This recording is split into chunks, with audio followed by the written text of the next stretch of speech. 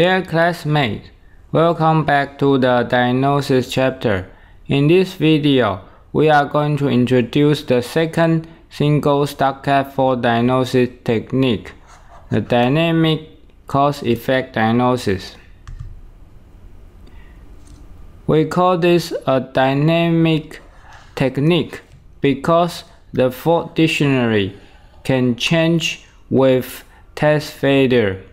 The procedure to perform dynamic cause-effect diagnosis is first test CUT on the tester and then select a few candidate faults. Second, fault simulate these candidate faults to generate a partial fault dictionary.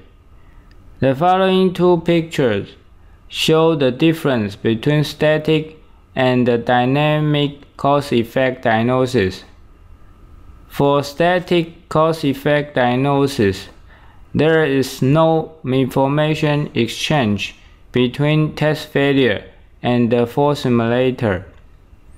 However, for dynamic cause-effect diagnosis, we feed the information of test failures and we select a small number of candidate faults. We simulate this small number of faults to produce a partial fault dictionary. The key issue is that which faults should we select for simulation? We need a very fast algorithm to select the faults.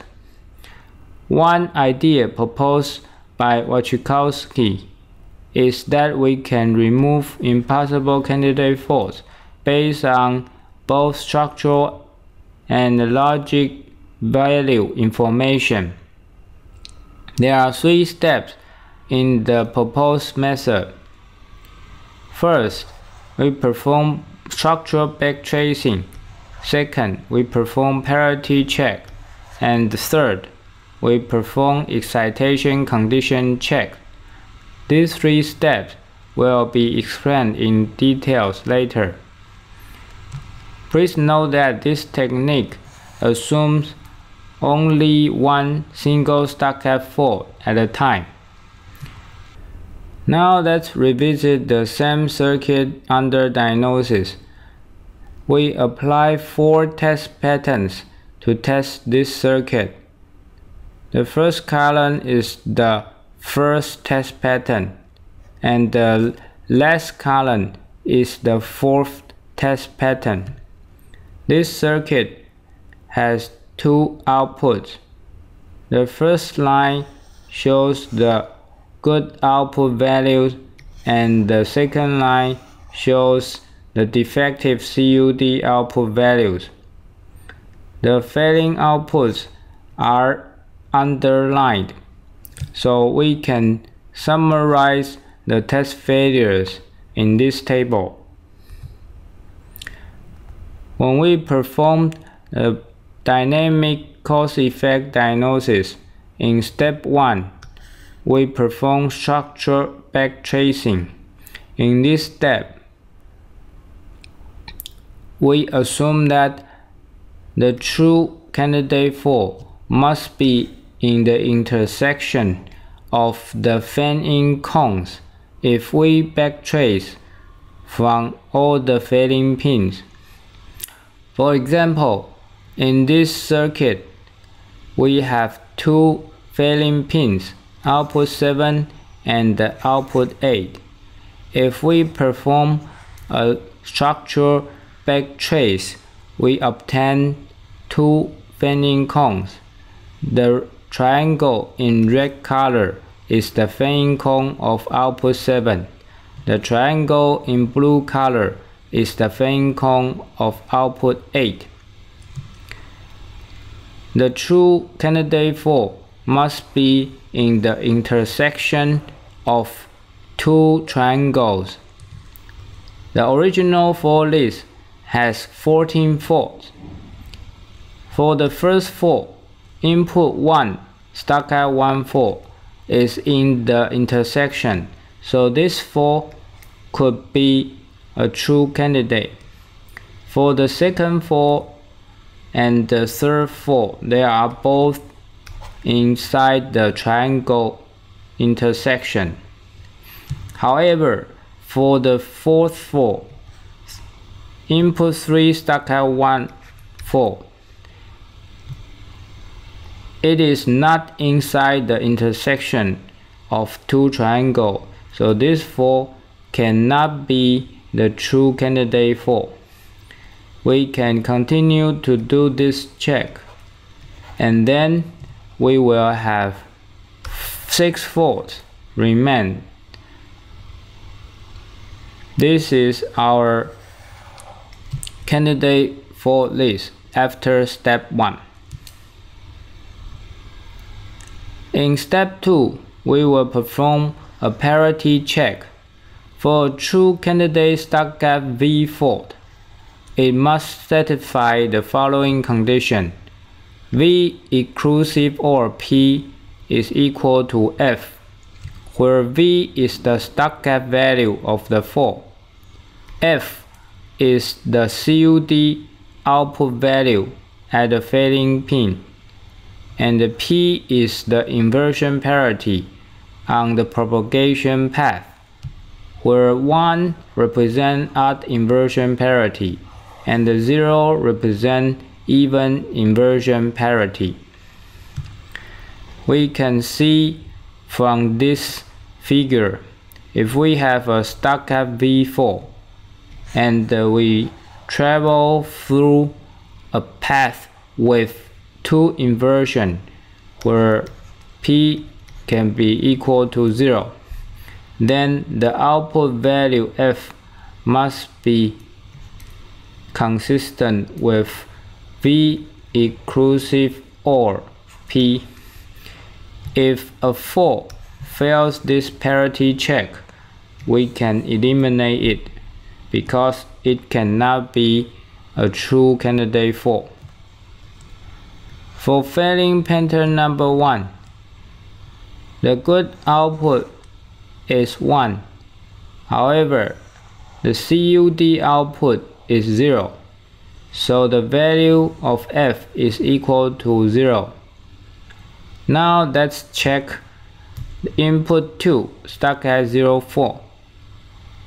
The value of V is equal to 0. On the propagation path, we have 1 inverter, so the inversion parity is 1. If we plug in these values into our equation, where V inclusive or P should be equal to F, we know that this fault failed this check, so this fault should be eliminated from our candidate fault list. For the second fault, 4O stuck at 1, we can perform the same check, where V is equal to 1. There is only 1 inversion on the propagation path, so P is equal to 1, and the CUD output is equal to 1. If we plug in these values, again this fault failed the parity check, so this fault should be eliminated.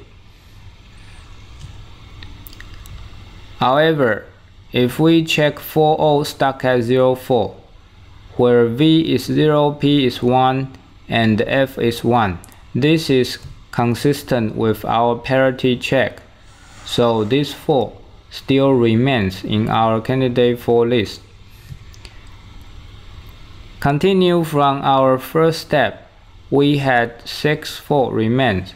After step 2, we now eliminate 2 faults, so we have only 4 faults remains in this candidate fault list. Now is a time for a quiz. Consider this simple circuit and only 3 faults. A input A stuck at 1, J stuck at 0, Q stuck at 1, and we apply 3 test patterns: 0, 1, 0, 0, 0, 1, and 1, 0, 0. The good outputs are 110 and the observed CUD output is 010. Now please use the parity check technique to see which of these three faults should be eliminated. Now please pause the video and do this exercise. Have you got the answers? For the first fault, A stuck at 1 fault, the value of V is of course 1. The propagation path has 1 inversion, so P is 1. And the output value of the failing pattern is equal to 0. So when we plug in this into our equation, this is consistent, so this fault is not eliminated. However, for J stuck at 0 fault, because this fault is not consistent with our equation, so this fault should be eliminated from our candidate fault list. For Q stuck at 1 fault, it is consistent, so it is not eliminated. Overall, we have reduced the fault list from 3 faults to 2 faults. In step 3, we perform excitation condition check. For a true candidate N stuck at V fault, the value V must differ from N's good value in a failing pattern. For a single stuck at fault, if V is the same as N's good value, then the fault is not excited by this failing pattern, so this fault should be eliminated from our candidate fault list. Back to our same example circuit. Consider input 2 stuck at 1 fault. In the first failing pattern, where the good value of input 2 is 1, this is the same as the stuck at value. So input 2 stuck at 1 fault cannot be our candidate fault, which should be eliminated. Similarly, 4I2 stuck at 1 fault should also be eliminated. Continue from the second step, where we had 4 faults. After step 3, we can eliminate these 2 faults.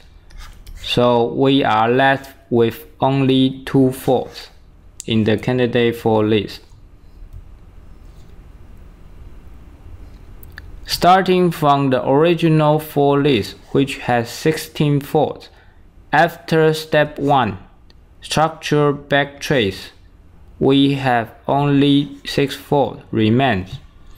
After step 2, parity check, we are now left with only 4 faults. After the third step, only 2 faults remain. Therefore, we can simulate only 2 candidate faults to produce the partial fault dictionary, which is much smaller than a complete fault dictionary.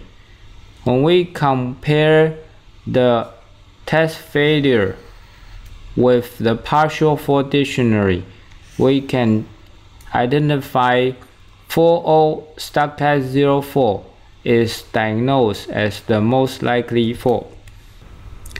It's now time for quiz again. Continued from the last quiz problem, we now only have 2 faults to consider. Input A stuck at 1 fault and the Q stuck at 1 fault. We apply the same patterns. Good outputs are 110 and we observe CUD outputs are 0, 1, 0. Please use the step 3 excitation condition check to see which faults should be eliminated. Please pause your video and work on this problem. Now, are you ready for answers? For A STARCAD 1.4, the STARCAD value is 1, and the good value in the first pattern is 0. These two values are not the same, so A STARCAD 1.4 could be a true candidate. However, for Q STARCAD 1.4, the STARCAD value is 1 and the good value is also 1. So this fault cannot be a true candidate fault. We can eliminate Q STARCAD 1.4. Have you got it correctly? In summary, in this video, we have introduced the dynamic cause effect diagnosis technique. We first test the CUD, then we select a few candidate faults to simulate. In this video, we introduce 3 steps to select candidate faults. Step 1, structural backtracing. Step 2, parity check. And step 3, excitation condition check. After candidate fault selection, we can generate a small partial fault dictionary to save the storage space. This is a very useful technique which is widely used in commercial tools. Before we end this video, we have one food for thought for you to think about. In step 2, we perform parity check. However, if we have a fan-out branch reconvergence, as is shown in this figure, can we still apply step 2? In this example, the upper path had odd parity and the lower path has even parity. Can we still apply step 2? If so, what is the inversion parity? If not, please provide your explanation. Thank you for watching.